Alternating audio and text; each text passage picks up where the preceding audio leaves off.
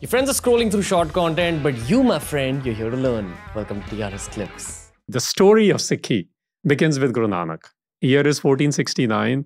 It's a confrontation of what we now call Hinduism and Islam in Punjab.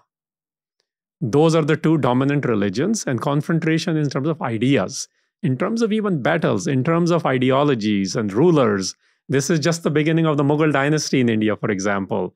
There's a lot of invasion which used to come from Middle East. And for example, at that time, Babur is coming.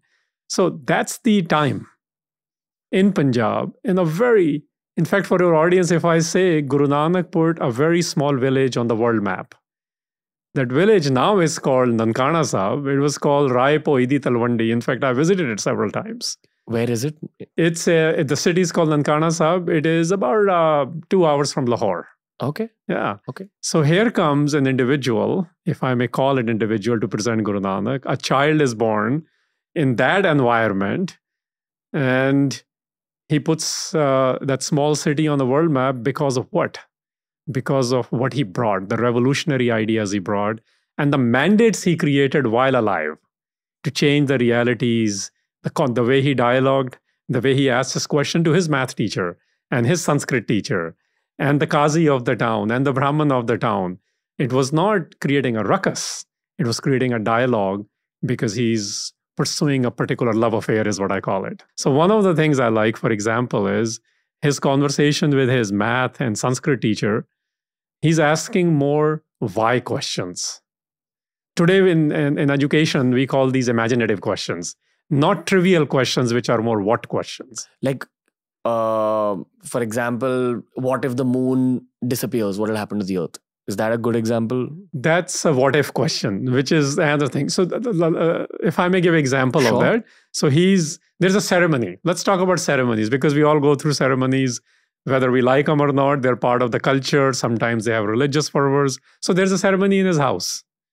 And it's an initiation ceremony, how you enter into adulthood. There's a Hindu culture, so he's born in a Hindu particular caste. And that ceremony is going on. Instead of saying, I'm not going to go through it, he says, tell me why I should go through it. And why was this not available for my sister who is older than me? So that's what he's doing. He wants people to process. He's not rejecting. This is how most Sikhs present it. And he never said that. He writes about it himself. That's how I know. And when I read that, he's saying, tell me what it will do to me. Why was this not availed to others? Why is exclusively just for me? Like the logic of things. That's what we call it, like a simple logic. Today we may get into Descartesian logics, but it's a higher logic. Sometimes it even transcends the mystic logics. Okay. Yes. So it's essentially trying to carry people with him rather than saying rejections and disruptions. I will let you continue the story, sir. So Sikhi has some mystical elements. Absolutely. And that's including in Guru Nanak's own, so 1469 is when he's born. So that's the South Asia, what's happening at that time. Mughal dynasty is about to get started. Babur has just attacked a town called Sadpur. I visited that. It's very interesting. And Guru Nanak protested against that. So that's the Guru Nanak you may not know. This is the historical Guru Nanak. He's protesting, and the fight is they both have the same faith. They're both Muslims.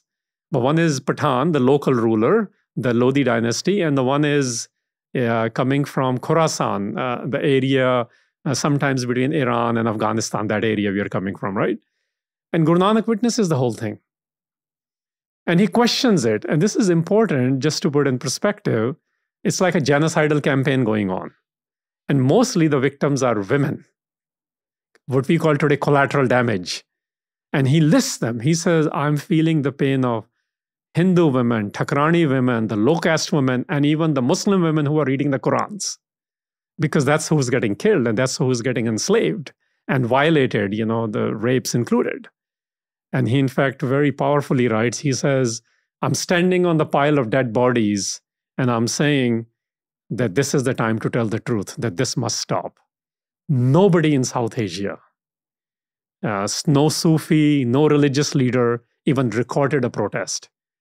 He did, Guru Nanak did, and he was jailed for it. He spent time in jail. People didn't protest out of fear? Of course. Who's going to take on what we now call the Mughals and the Pathans? Okay. When we speak about Mughal atrocities on the channel, Often we're labeled as being right-wing because we're targeting Mughals, but this is so important that the Mughals actually first targeted Muslim brethren. I think those labels create a problem. Like even the right wing is a label. What we are saying is the religion is same where the fight is going on. It's two men who in their power are violating everyone else. Yeah. And Guru Nanak is protesting against what are you doing to what we call Rayyat or constituency today, right? The people. We're taught about Babur in our history textbooks as the first Mughal emperor. We're not taught all these things. That's right. Because this is the part which doesn't get recorded. So at the same time, just so we don't get caught up in anti-Babur thing, because this is not anti-Babur. Babur comes to see Guru Nanak in jail.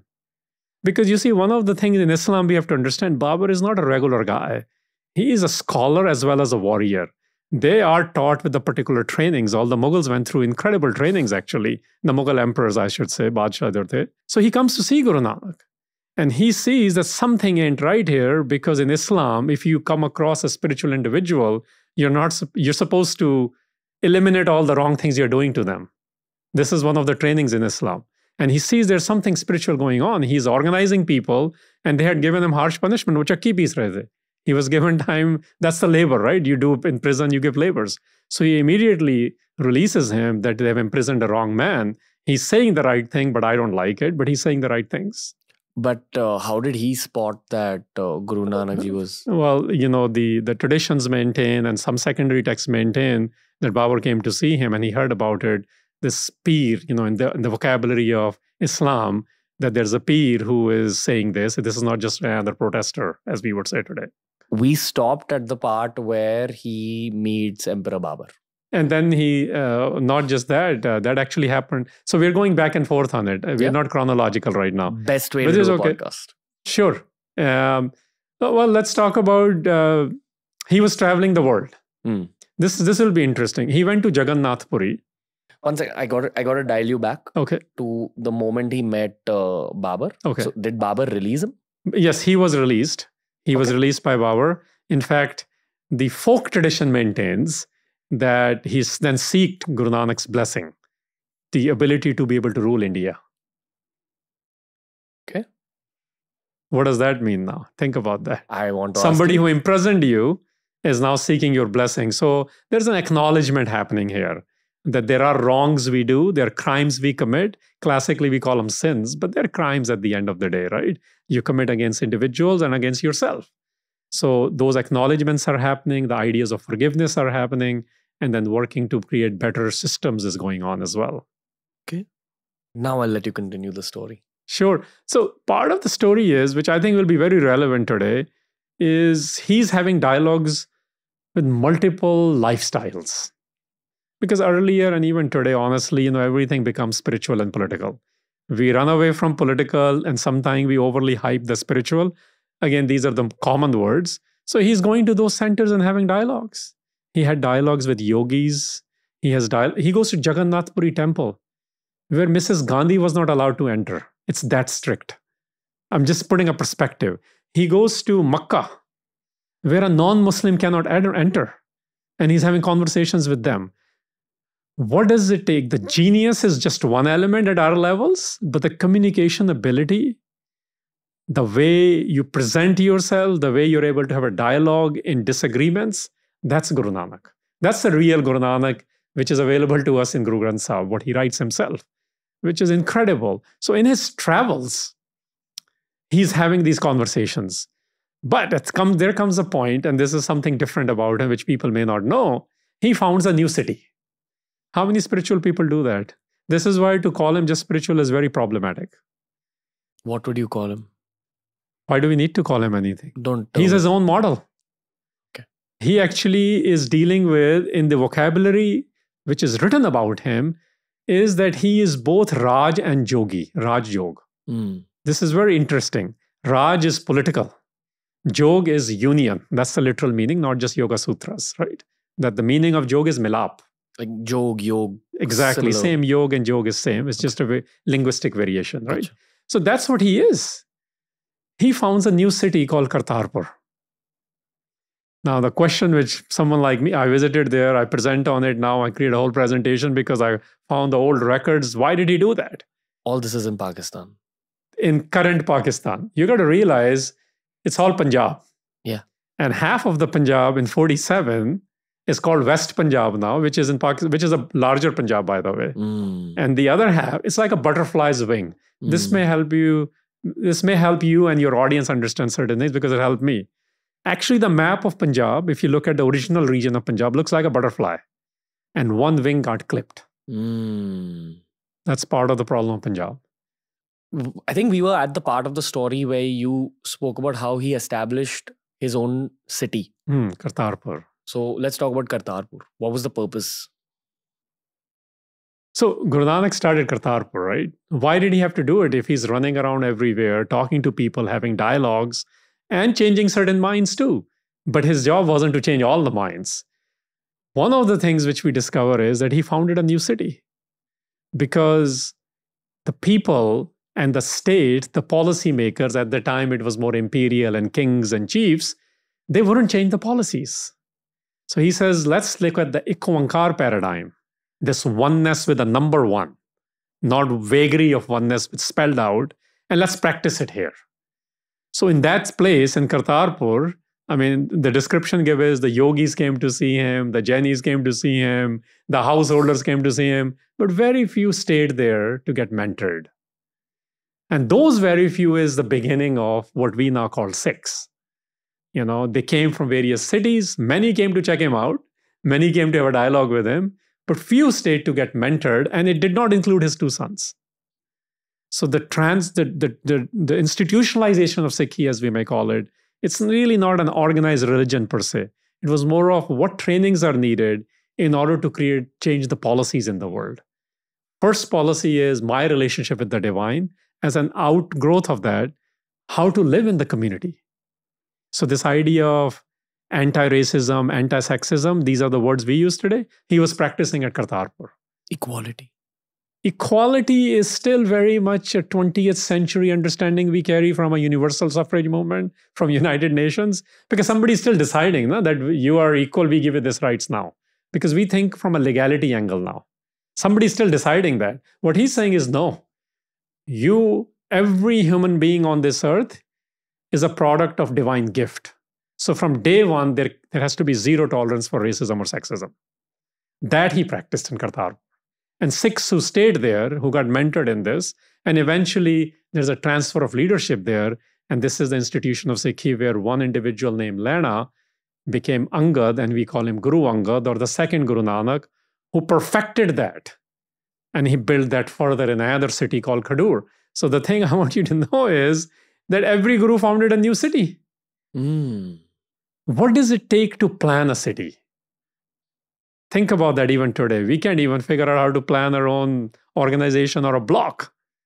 So architecturally, economically, because the policies were not being shifted in other spaces on how to practice this oneness. This is a huge difference between Guru Nanak's system, that it is not just personal, it has a very large element of community, and not just community in idea as a utopian idea, but a lived realities. That's why you see the organization of Sikh faith and Sikh people in such organized way, because it got mandated by Guru Nanak himself.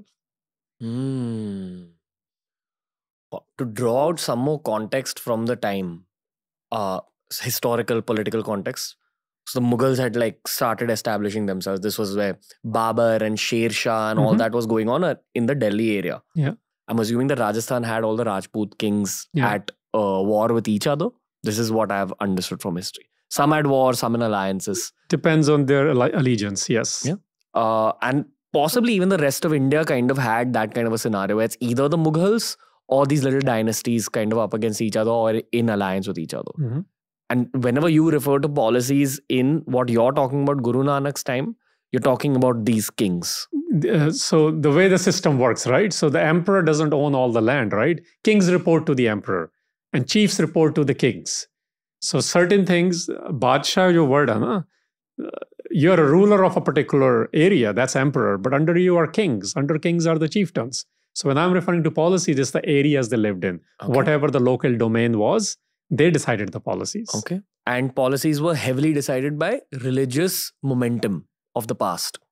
with religious fervors. They still are very political because policy making is political. They just need endorsement of the religious authorities. Okay. Just like today, even in America, why do they always have a reverend there? Billy Graham worked with 7 presidents in America, regardless of whether they were Republicans or Democrats. It's true globally. This is why the spirituals, so-called, and politicians, so-called, they're always conspiring with each other to control masses. By the way, Guru Nanak wrote this. I actually want to mention this explicitly. He says, people who are just peers and people who are just meers. Meer is a short of Amir, the political head. It's a Persian word. Both are Persian words. And he wrote this. People who are just doing one or the other, they actually work with each other to control the masses.